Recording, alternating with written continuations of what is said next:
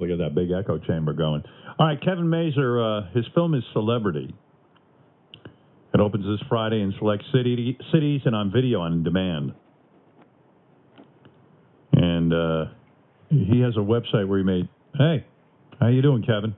How you doing, man? We all want to make about $205 million, so that's why we're having you here today. I mean, sure, we'll talk about your movie and all that, but this is a pretty good story, actually. Well, thanks. You, so you were a guy, how old were you when you were selling, like, tickets to concerts and things? Well, this is what happened. In 1977, my first concert I went to was Led Zeppelin at Madison Square Garden. No, let me do the math for my audience, because I'm pretty good at this. If it's 2012 now, and you started in 1977, let me just do it quickly. I add by tens. That's how I do it. So you got 87, 97, 2007. It's 30 years. Now, this is the part where I get... Just remember 30 for me, okay? 2008, 2009, 2010, 11, 12. So that's 5. Now, what number did I ask you to remember? 30. Okay. 35 years ago you're talking about. Yeah. Okay, go ahead. So you're from Long Island. I'm a Long Island boy from Lindenhurst. Right. So we would take the Long Island Railroad into the city, and it was one big party whenever you went to a concert. I mailed away for tickets. I ran into friends on the train. They said, I go, where are your tickets? They go, oh, we're going to scalp tickets. I go, what's scalping? Right. They go, oh, you go and you buy tickets there. So after the concert, we're all riding back. The show was amazing. So you scalped some tickets? No, I mailed and I got tickets. Right. So I got 6 tickets. I was lucky, and the show was great. So everybody's going, we're going to go again tomorrow. And I go, you got tickets for tomorrow? And they're like, no, we're going to scalp. I go, I'm going to go with you guys. So we went the next day. We scalped tickets on the train. Then when we got into the city, we found tickets that were better seats. And my friend's like, oh, I can't believe we bought those tickets. I said, well, let's buy those tickets and we'll sell the ones we had. So how old were you when you were a kid? 17. 17 years old. And this is what you're busy doing with the tickets and concerts. You love rock music and all that. So then I was like, wow, you could do this thing with, scalping tickets. So then I started hustling tickets at Nassau What did you Coliseum. think you were going to do for a living? Back in the day, my father was a New York City fireman. So you figured you'd be a fireman. I was going to be a fireman and a cop. So you had your whole life kind of mapped out for you.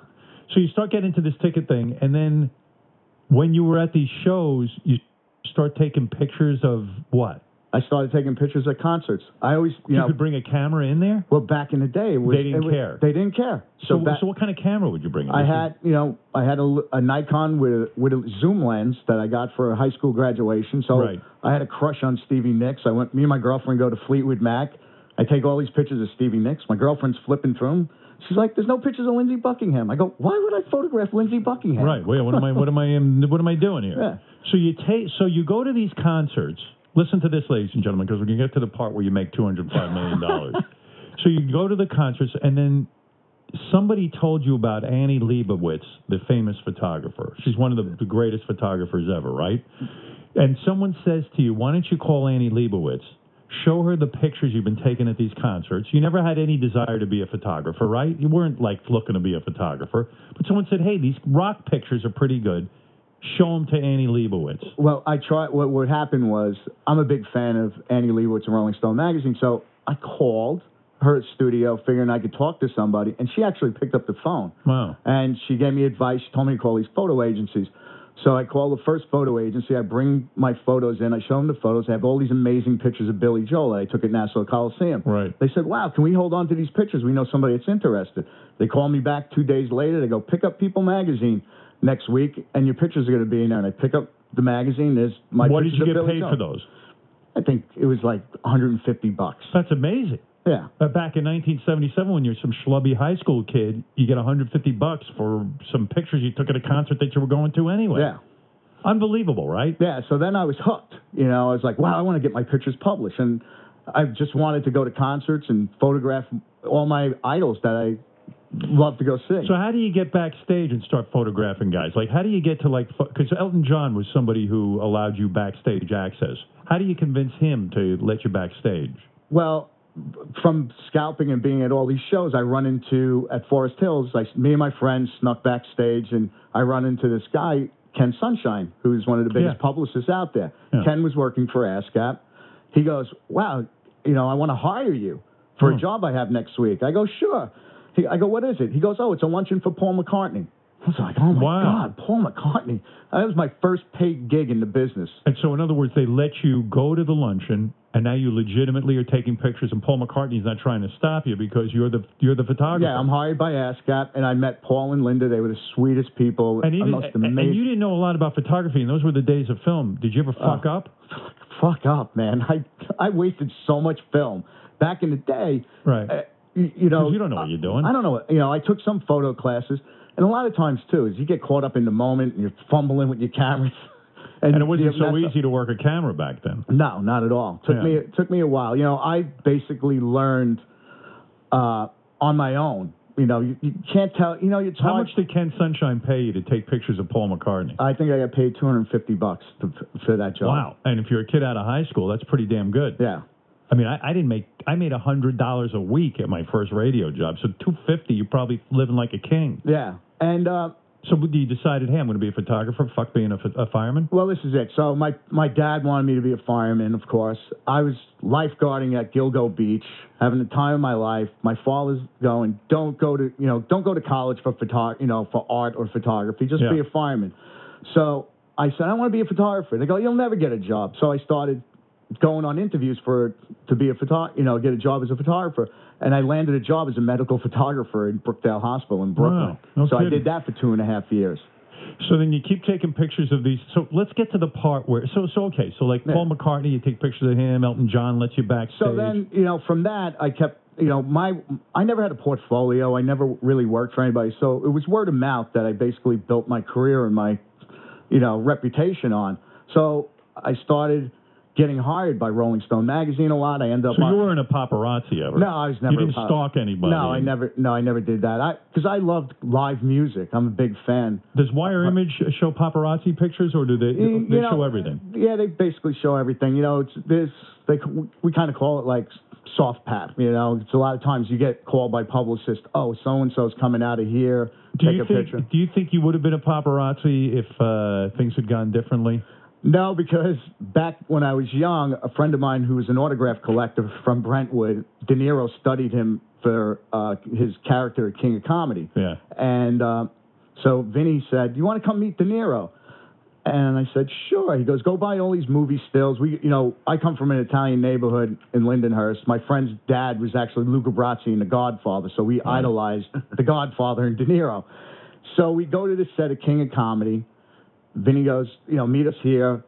De Niro comes out of his trailer. I go, oh my God, there's Robert De Niro. So I pick up my camera. I start taking pictures. He walks up to me with his bodyguard, pushes me up against his trailer, and goes, "Don't ever take a fucking picture without asking," and then just walked away from me. And that's traumatizing. Traumatizing. I was shitting in my pants. I was like, oh my God, here's my... So your point is, to be a paparazzi, it takes a special type of person, because you go in there and you're photographing someone essentially against their will. Yeah. And you didn't have the stomach for it. After that whole scene with De Niro, we met him afterwards. He was very nice. And he said, and he said, you know what, you should always ask before you take a picture. So I was like, wow, that makes sense. So every time I'd be in an event and somebody would say they don't want their picture taken, I would say, just remember me next time. Right. And it kind of worked in my favor. And then years later, I met De Niro. We were backstage at a Bonnie Raitt concert, and I was me, De Niro, and Dustin Hoffman. And I said to him, I go, listen, because of you gave me the best advice in the business, and because of you, I'm on staff at Rolling Stone magazine. He's like, really? So I ended up telling him the whole story, and Dustin Hoffman, without missing a beat, turns to me and he goes, he scared the fucking shit out of you, huh? So you were on the staff of Rolling Stone magazine? Yeah, I was on staff. That's the epitome, right? Oh, yeah. That was it. Did you work with Annie Leibovitz? No, I crossed paths with her, but she did more of the covers. I was the guy that went and did all the big events and all the live concerts. So you got and went real on tour. access. Yeah, I got real access. And when Elton John hears Rolling Stone is coming, they open up all the doors. They want to be in Rolling Stone magazine. Well, Elton, what happened was then, I think it was like 1988 or 89, I got hired to photograph Elton at all his shows at Madison Square Garden. So we ended up hitting it off and becoming friends, and I would always work for Elton from all... You ever do any artsy pictures of these guys, or is it always just straight concert shit? No, I do portraits and stuff. I have I have a Bob Dylan cover, Love and Theft. That's your cover? Yeah. I have many. What do you get paid to do a cover for an artist? Well, it varies. It could go anywhere from $5,000 to $25,000. It depends. Wow. You know. It's hard to get to that point, though, right? I mean, today these guys are all scrambling. I mean, look at this guy who just got killed trying to photograph Justin Bieber in a Ferrari smoking a joint. I mean, he just lost his life. Yeah, and you know, that's the thing is, it's sad that what happened to this guy, that he lost his life chasing down a photo, chasing a celebrity. It's awful. Yeah. And it seems sort of demeaning, right? I mean, it's a tough life to be out there. I mean, these guys are like, they're on safari every day. You were telling Gary, he told me this, that like you see some of these guys, they start their morning by stalking out these kids who are famous celebrity kids. Yeah. So to do research for the film, I hung out. Kevin has a film out called Celebrity, S-E-L-L, that opens Friday in select cities, and it's about video demand too. It's about paparazzi guys. Yeah. And these guys start their day off by just stalking celebrity kids. So I would go meet them. We would start back when I was doing the research. Michael Douglas had the cancer bout, and they would start with go to his house, get him taking his kids to school, run down to Sarah Jessica Parker's house, get her taking her kids to school, then run to Hugh Jackman's house, taking her kids. What'd you think of all these guys? Were you kind of like, hey guys, this is a shitty way to make a living? Some of these guys, like Darren Lyons, who's in my film, here's an award-winning war photographer who says, that did not pay the bills, so he got into being a paparazzi and celebrity photography. But, and then what happened? How do they sell these pictures if there's so many guys around getting pictures of Sarah Jessica Parker's kids?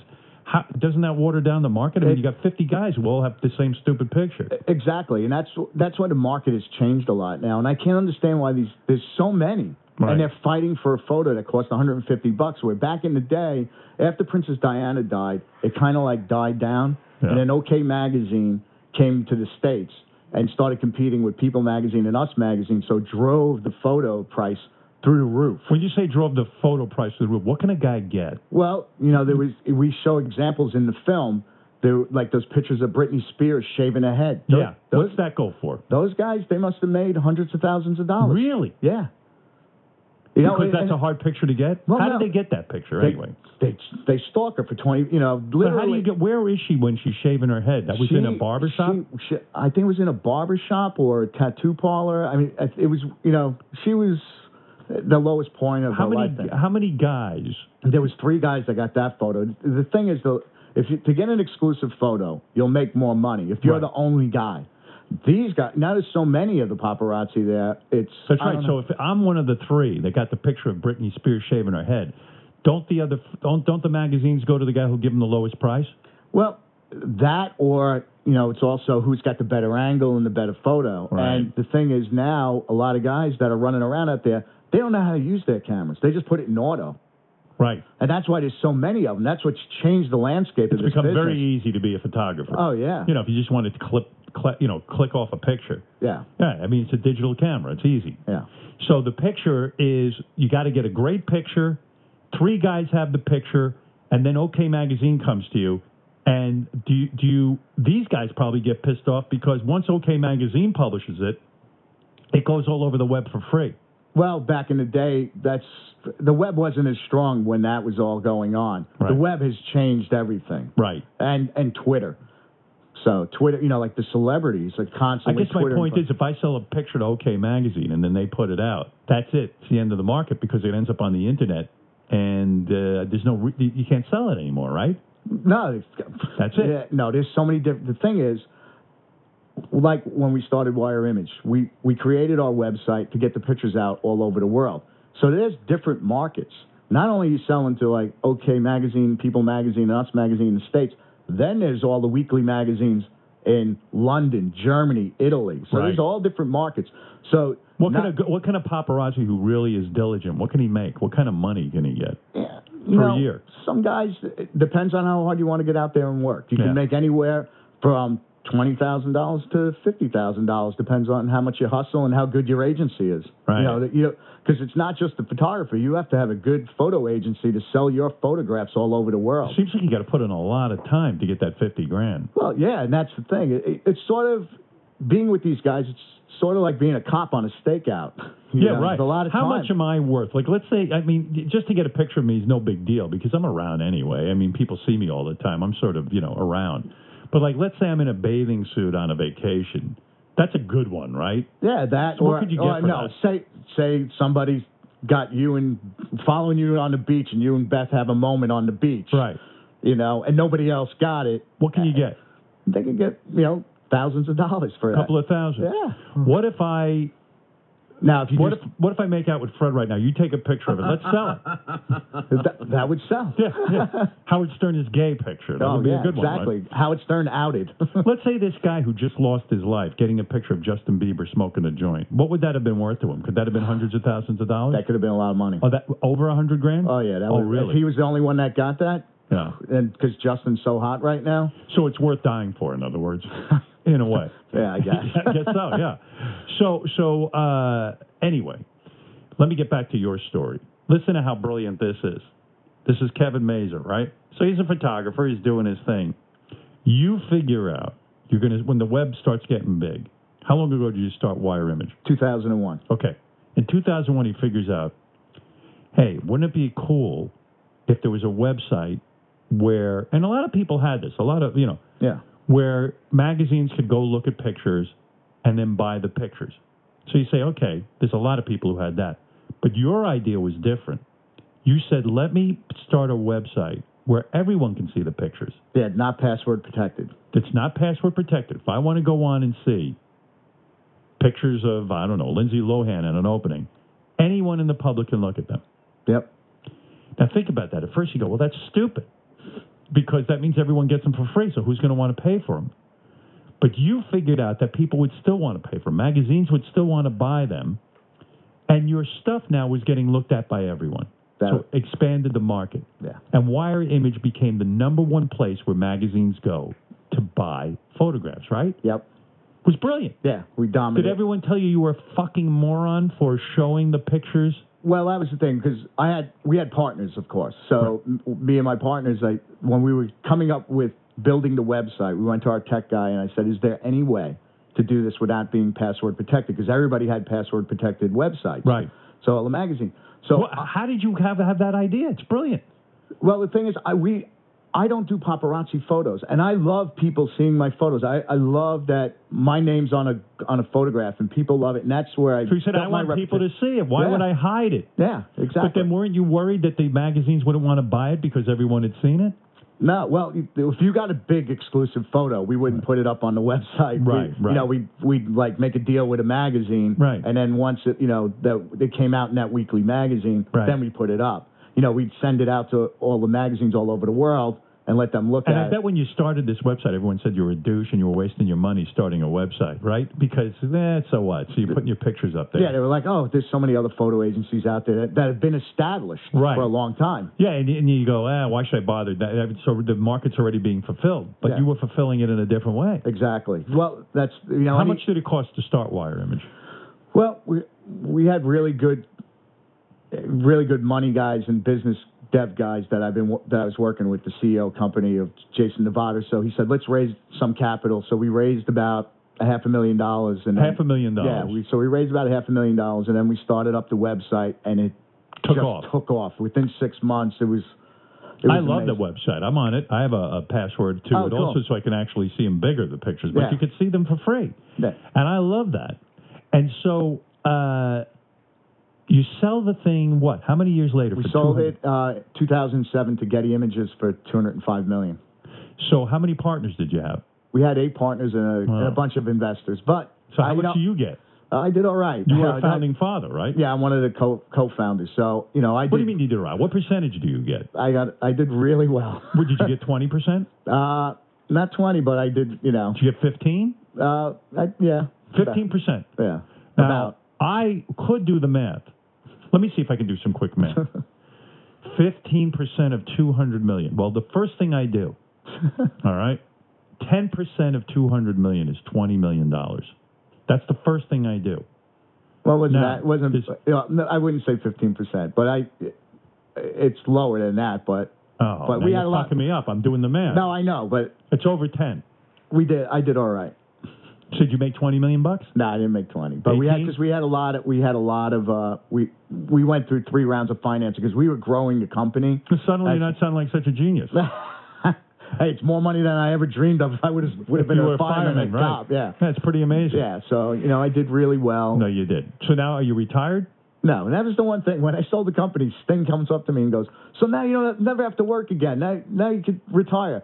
I go, "Yeah." I go, "You didn't retire." I go, Right. "I love what I do. You love taking pictures. Yeah, I saw when my dad got his 20 years as a fireman. Bam, he retired right away. What is the most fun you ever had as a photographer? What was the shoot? What was the star that you shot that really turned you on? There's so many stories, but I've been at every big major event from Live Aid to the Grammys every year. Live Aid fun?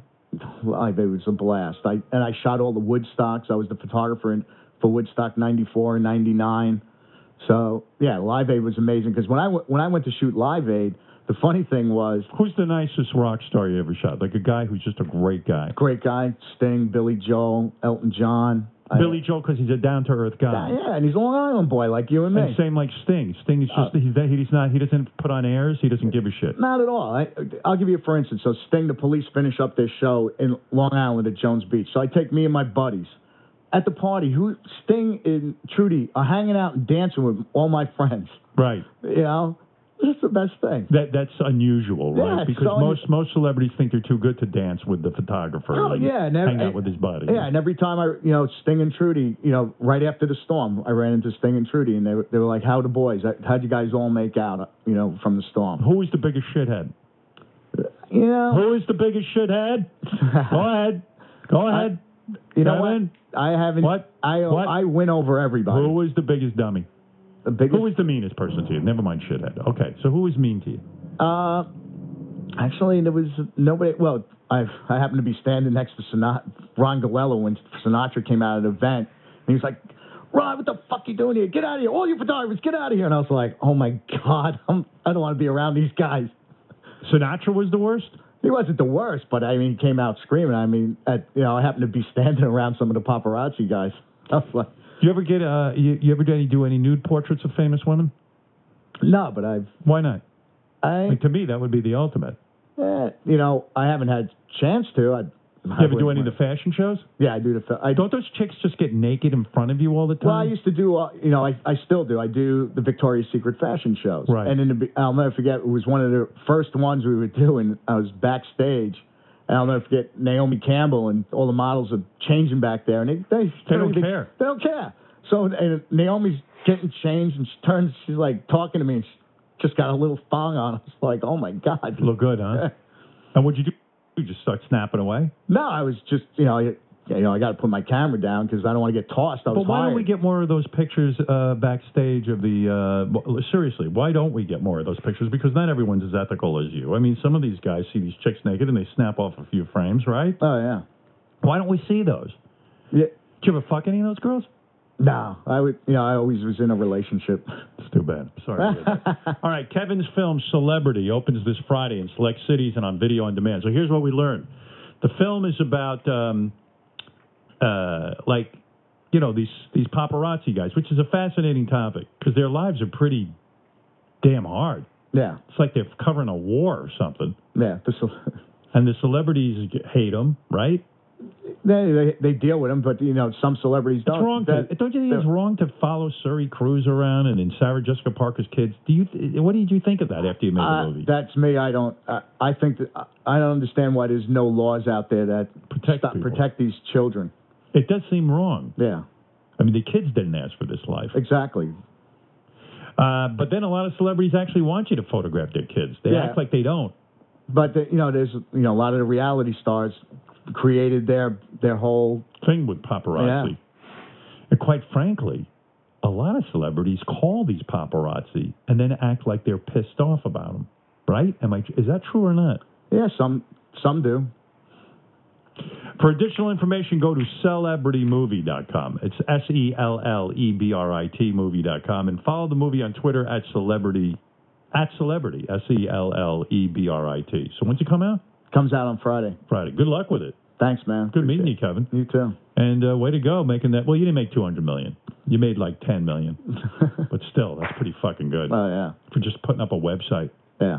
You know how many guys put up websites and, they just lose money? No, exactly. Right. So we learned a lot of things, guys. Start a website. But start a website and come up with something a little bit different. Everyone thinks you have to close everything. This guy opened everything up to the public for free and made a fortune. Yeah. So there's some sort of lesson in there. I'm just not sure how to sum that up for you. Also, we learned that it's actually that between 1977 and 2012, that's 35 years. And if you don't believe me, do the math yourself. But I did it for you live on the air. And we also learned, it's 2013. I just realized that. My math is off. Well, you do it at home yourself. And we also learned that Kevin's movie is called Celebrity. See, where you sell the celebrity. I get it.